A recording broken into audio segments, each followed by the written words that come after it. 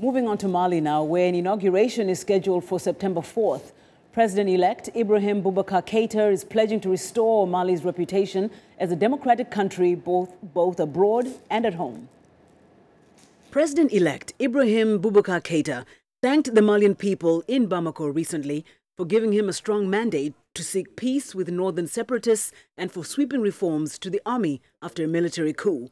À travers un vote clair et net.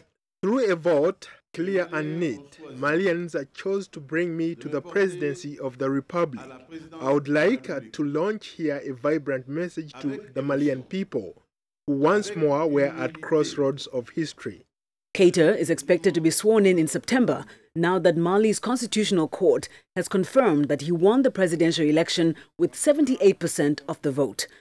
Once portrayed as a model democracy, Mali imploded when a military junta, frustrated by a lack of progress in tackling a Tuareg rebellion in the north, toppled President Amadou Toumani Touré. Keita said his first priority will be to forge a lasting peace with Tuareg rebels. Premier devoir dès le 4 septembre 2013. My first task after September 4th, 2013 will be to work to bring together all Malian men and women, no matter who they are, so everybody can find his or her place. Many in the country's populous south, however, are strongly opposed to ceding more autonomy and funds to the northerners, who they blame for the country's current crisis. Keita also faces huge challenges in reforming the military, tackling widespread corruption, and reviving Mali's ailing economy. Mali is set to receive 3.25 billion euros in reconstruction aid, pledged at a conference in Brussels in May. The United States, which congratulated Mali's peaceful, inclusive and credible election, has also pledged to lift restrictions on aid after Keita's inauguration.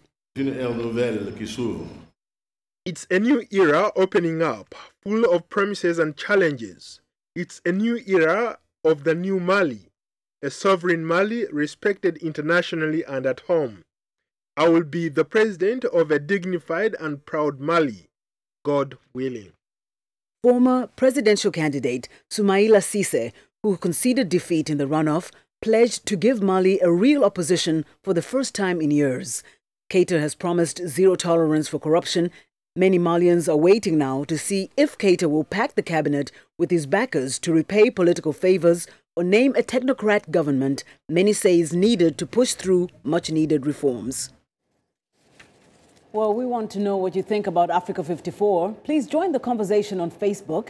The address is VOA Africa 54. And, of course, check out our headlines 24/7 on voaafrica.com.